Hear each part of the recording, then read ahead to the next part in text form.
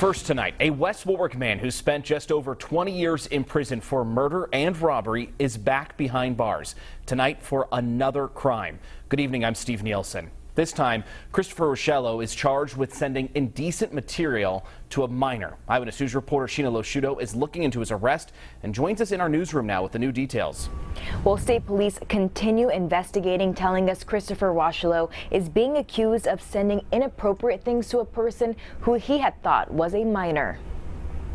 A convicted killer in trouble again. This man right here, 50-year-old Christopher Rochello, is back behind bars. Rhode Island State Police tell us he was arrested and charged for allegedly sending indecent sexual material to someone he believed was a 14-year-old boy. Rochello from West Warwick faced a judge and was ordered to be held as a parole violator. His murder conviction dates back to a 1994 case out of West Warwick. He pleaded no contest to a charge of second-degree murder and robbery. Rochello was 25 at the time. Detectives say he's responsible for the brutal death of Russell Meyer. Investigators found the victim's body at a mill almost directly behind Rochello's then apartment. Rochello was out on parole at the time of this recent arrest. Eyewitness News dug deeper. According to parole board meeting minutes, Rochello was considered a parole violator back in April of 2018, but the parole board voted to not send him back to prison. According to state police, a person found guilty of the charges the suspect is currently facing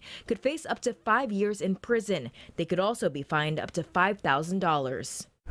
Now, we tried speaking with the suspect's family. They declined to comment on the ongoing investigation. Reporting live in the newsroom tonight, I'm Sheena Losciuto, Eyewitness News.